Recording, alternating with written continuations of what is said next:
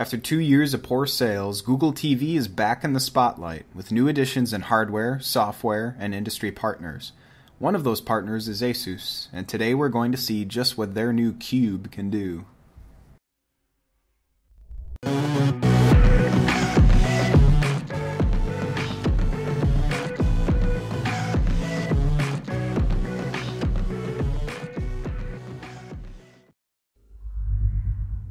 Before time began, there was the Cube. We know not where it comes from, only that it holds the power to create worlds and fill them with life. Nope, sorry. This Cube doesn't have the power to create or destroy worlds, but it does have the making of a high-quality media streamer.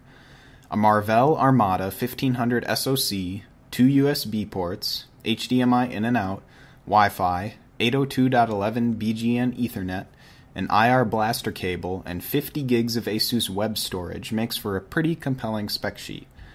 ASUS has taken the idea of a quote-unquote TV box quite literally, but given the popularity of high-powered cube-shaped objects in Hollywood, the design choice seems appropriate. Given the size and shape of the ASUS Cube, this is not a device that you will be concealing inside a TV cabinet.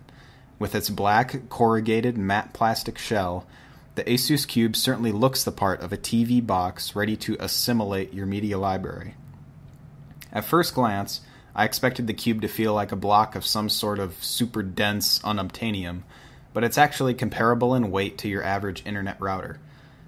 On the other hand, the Cube's remote is weighty and well balanced thanks to the smart placement of the 2 AAA batteries on either end of the remote for easier QWERTY typing. The keys of the QWERTY pad take a fair amount of pressure to actuate, but do offer some nice clicky feedback. All the requisite Google TV function buttons are here, but it's also worth pointing out that this is the only side of the remote with number keys. Voice search and pointer functions are toggled from the right side of the remote. The front of the remote is dominated by a directional pad and trackpad combo that does take a while to get used to. The directional and center selection buttons are ridged so you can find them by feel, but I still found myself making a few accidental on-screen selections. While it really only comes in handy while web browsing, the trackpad is very intuitive and fluid in its operation. I expected checking boxes and selecting text fields to require a fair amount of concentration, but a smart proximity feature assuaged my doubts. What I didn't expect is how often I would accidentally toggle the trackpad. Being that the button falls right underneath my knuckles, I had to always be conscious of how hard I was gripping the remote. This issue could have been avoided by moving the button to the top of the remote, but I'm sure ASUS has the reasons. Other nice additions to the remote system include a dedicated Netflix button and an IR blaster cable, which can be used to control the functions of your other home theater components, such as a receiver or the TV itself. Users can also choose to tout their Android phone as a remote by downloading the ASUS mobile remote app. Upon turning on the ASUS Cube for the first time, you'll be guided through a 15 to 20 minute setup process that consists of signing into your Google account, configuring the IR blaster, and setting your TV watching preferences. After that, you'll finally be presented with the home screen, which is, of course, based on a cube. I think I see a theme here. Sarcasm aside, this menu layout actually makes a lot of sense. Each of the categories gets its own customizable pane where you can pin related shortcuts and apps. The home pane gives you access to all of your apps at once, along with notifications and a set of featured services. Moving to the leftmost side of the interface brings up a space that is exclusive to widgets, but out of the 4 available widgets, only the music player is particularly useful. It's worth noting that most of the pre-populated shortcuts within the Cube's menus are just that, internet shortcuts. They are not dedicated apps, which makes their functionality somewhat disappointing. The app offering for Google TV is still pretty dismal when it comes to stuff outside of motion pictures. Hopefully, Google's newfound interest in improving the platform will change that soon. A major update to Google TV that happened in November of 2012 brought big improvements in speed and navigation of the platform, along with a variety of new partners, including ASUS. With a Marvell Armada 1500 SoC ticking away inside, The Cube does a fine job of demonstrating these improvements with snappy navigation between menus and very little delay in loading.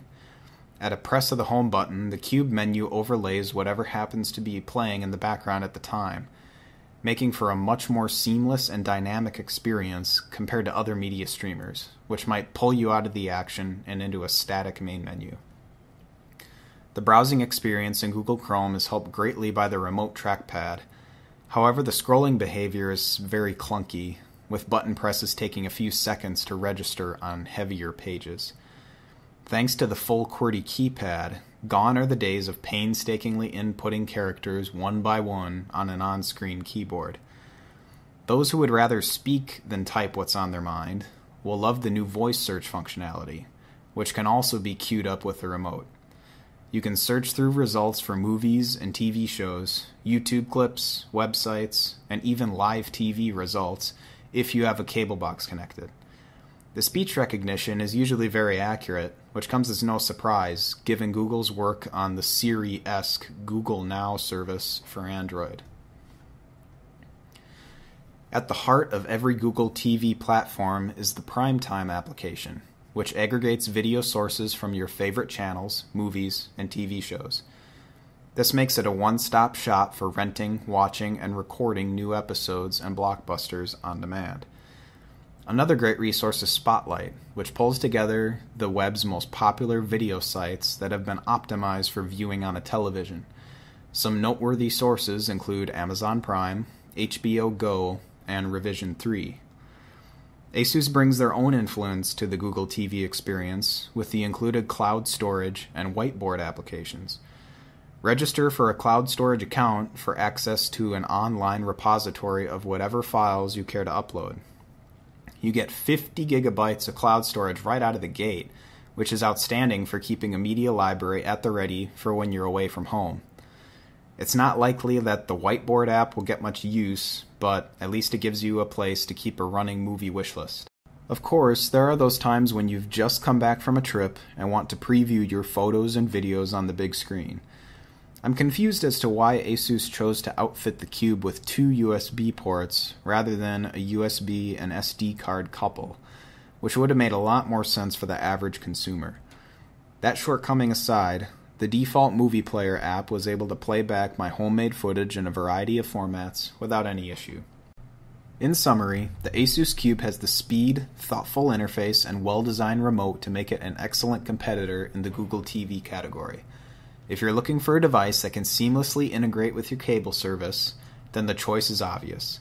A Google TV will rock the socks off any competitor in that respect. However, with cable-cutting solutions like Aereo making waves and spreading across major cities in the US, Google may need to rethink their strategy as cheaper devices from Roku, Boxee, and others begin to shift their focus to these internet live streams.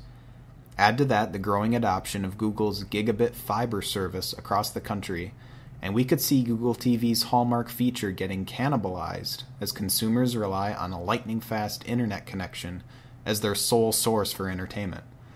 For now, though, it's safe to say that Google TV is an affordable and worthwhile middle road between a basic streamer like a Roku and a custom-built HT PC heavyweight. So, if you see a media streamer in your future, look no further than the ASUS Cube. Resistance is futile.